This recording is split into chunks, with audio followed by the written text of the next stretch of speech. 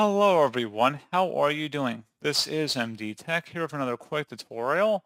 In today's tutorial, I'm going to show you guys how to hopefully resolve if you're having an issue with folders or files keep reappearing after you've already deleted them.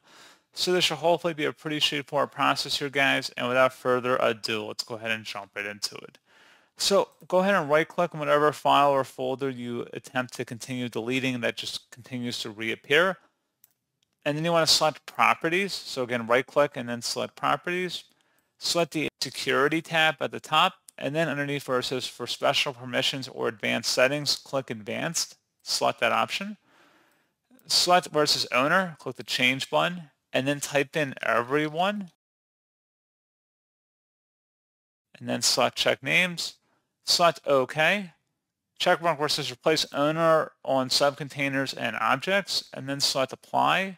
Select yes, then OK, OK again, and then you should be able to delete this file or folder without incident. Now, I will suggest that if you're using Dropbox or another sort of file syncing application like OneDrive, you may need to go ahead and access those settings and actually turn off syncing, or if that file, that's a potential reason why that it's being continuously backed up. So again, pretty straightforward process on that, guys. And as always, thank you for watching. I do hope I was able to help you out, and I do look forward to catching you all in the next tutorial. Goodbye.